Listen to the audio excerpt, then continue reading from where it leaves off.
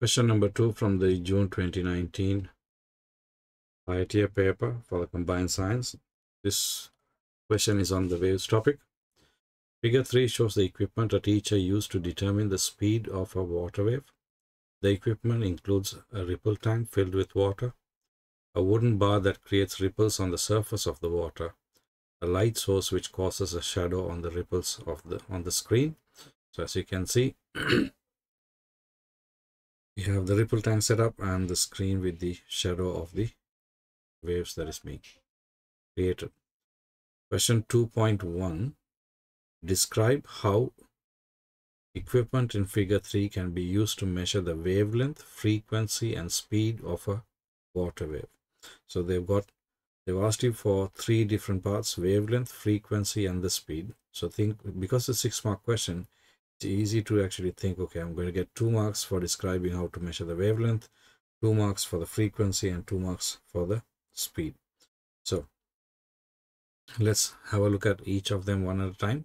So overall, we've just used the equation for speed. So we know that the speed of a wave can be calculated using the equation V equals F lambda, where V is for speed of wave, F is frequency and lambda is the wavelength. Or you can simply write the equation down. By stating that, you're definitely going to get 1 mark because that relates to the speed of a water wave. The speed of the water wave can only be calculated. You're not actually taking measurements, direct measurements here. So in order to find the wave speed, you will need the frequency and the wavelength. So how are you going to measure the frequency? Remember, frequency is the number of waves per second. So there's different ways of actually looking at it. I'll list both of those.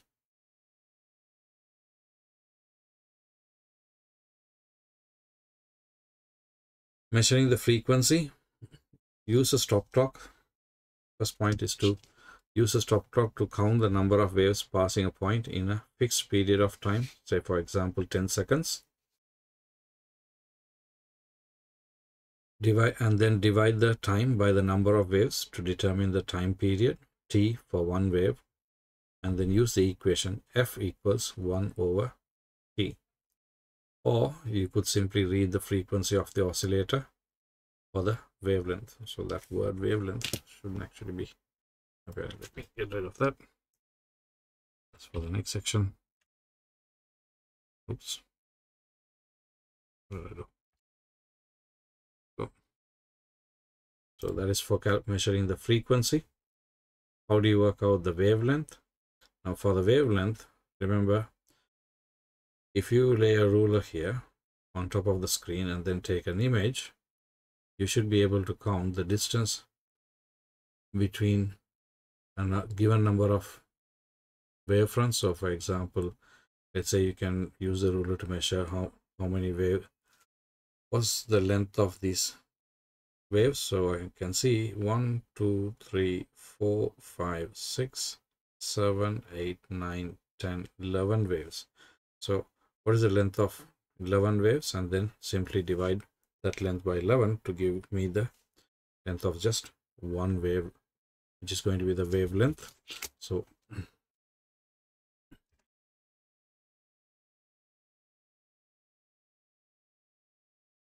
answer, measuring the wavelength, place a ruler on the screen top of the wave shadow, and use a camera to take an image. Use a ruler to measure the distance between 2 wavefronts on the image, and then count the number of waves between the wavefronts. Divide the distance by the number of waves to determine the wavelength of one wave. And for determining the velocity, determine a mean value of frequency and wavelength. So you could repeat the above two, or measure the time it takes for one wavefront to travel the length of the screen and measure the length of the screen. So if I go back to the diagram, in order to measure the wave speed, I can measure the total length of the screen and then time how long it takes for this wavefront to travel that total distance, and that should give me the wave speed as well. That's a different way of measuring the wave speed. The teacher puts a plastic duck in the ripple tank as shown in figure 4. The plastic duck moved up and down as the waves in the water passed. 2.2. How does the movement of the plastic duck in figure 4 demonstrate that water waves are transverse waves? Remember, there are two types of waves, transverse and longitudinal waves. Here the duck's movement is up and down, and the wave direction is going forward. So how do we know that it's transverse? The duck moves perpendicular to the direction of wave travel. Simply saying the duck moves up and down is insufficient here. Direction of the wave.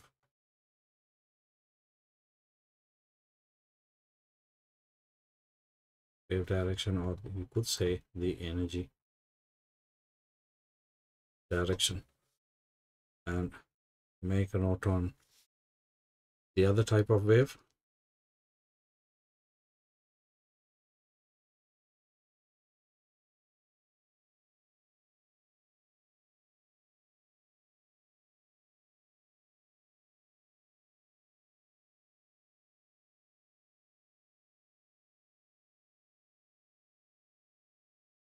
Longitudinal waves,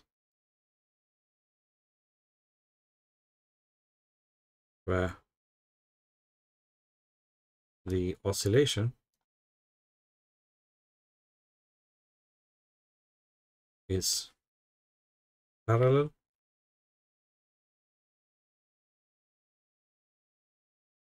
to the wave direction.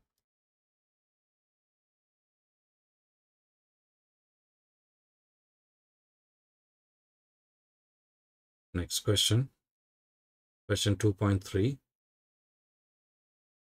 The teacher measured the maximum height and the minimum height of the plastic duck above the screen as the wave passed. The teacher repeated his measurements. Table 2 shows the teacher's measurements. Calculate the mean amplitude of the water wave. How do you calculate the mean amplitude? Now, if you remember the diagram or the shape of the wave, if I draw a really simple diagram of a wave, so that will be the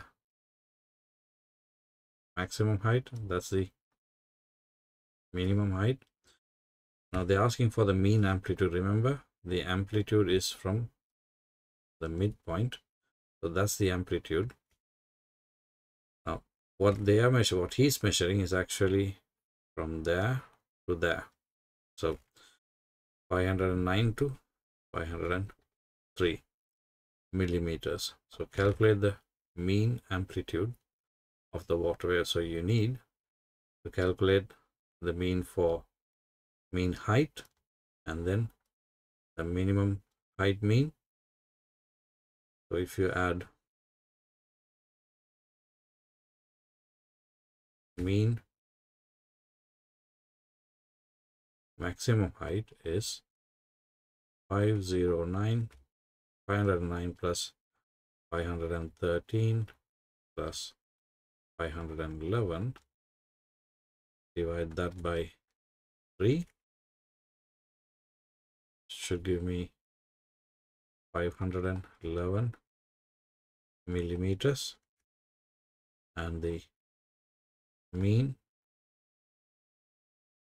minimum height is 503 plus 498 plus 499. That gives me 500 millimeters. So the difference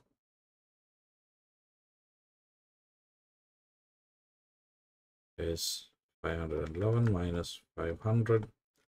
That gives me 11 millimeters. That's the mean between these, the maximum height and the minimum height, and you need to divide that by 2 because it's only half of that. Amplitude is only half of that, and that gives me 5.5 millimeters. 5.5 millimeters. That's the end of question number 2. I'll see you in question number 3.